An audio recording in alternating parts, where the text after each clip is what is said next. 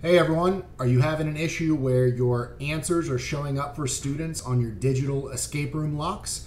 This video is going to show you how to fix that. So let me show you what I'm talking about here. Let's say you have a digital lock here for an escape room and your student is starting to type in the answer, and wait, the answer is showing up right here. It must equal 35241. Well, that's the answer. That doesn't help them, right?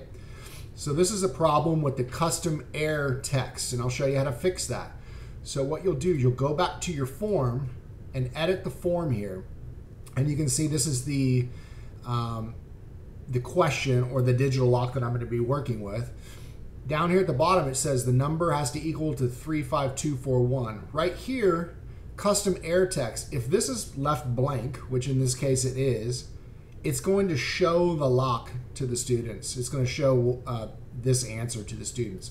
So what you have to type here is, nope, I don't think so, or whatever response you want them to see if it's wrong, okay?